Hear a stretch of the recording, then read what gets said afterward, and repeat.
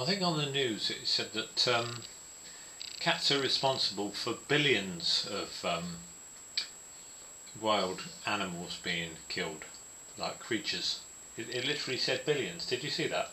No. This cat certainly has had some wild creatures, hasn't it? What wild creatures has it had?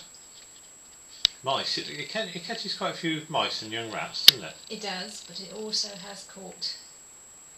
It has caught quite a lot of sparrows, and it has caught some rather rarer birds. Oh, wrens. Shame to say. Robins. That friendly robin. It caught that, didn't it? It caught a young robin last year. I'm afraid it's caught a chaffinch this year. Oh, you kept quiet about that, didn't you? That was this morning. This morning? What, with the ribbons? Without the ribbons. What?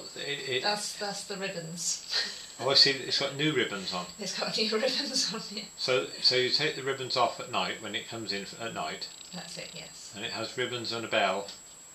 In the daytime when it's out. Does it try to hunt still with those ribbons? It does try to hunt mice, doesn't it? I did cut her claws this morning as well. Yeah. So less sharp claws, and well, I better not go into anything else. I might be accused of cruelty about what could be done to the cat. I'm not really that much of a cat sympathiser, really. But some might say it's cruel to put all those ribbons and bells and things on it, Helen. Well, she doesn't seem too bothered. I do take them off at night. She was playing with them earlier. Yeah. Yeah, I've never seen all this on a cat. I was trying to explain to somebody. She's quite exciting though, doesn't she? Like a Christmas cracker. Well, yes, I suppose so. I was trying to explain to our neighbour, which was our cat, and I should have just said the one with the ribbons and all the things on, and they would have known immediately, wouldn't they? I think they probably would. I mean, I've never seen anything like it before, have you? Eh?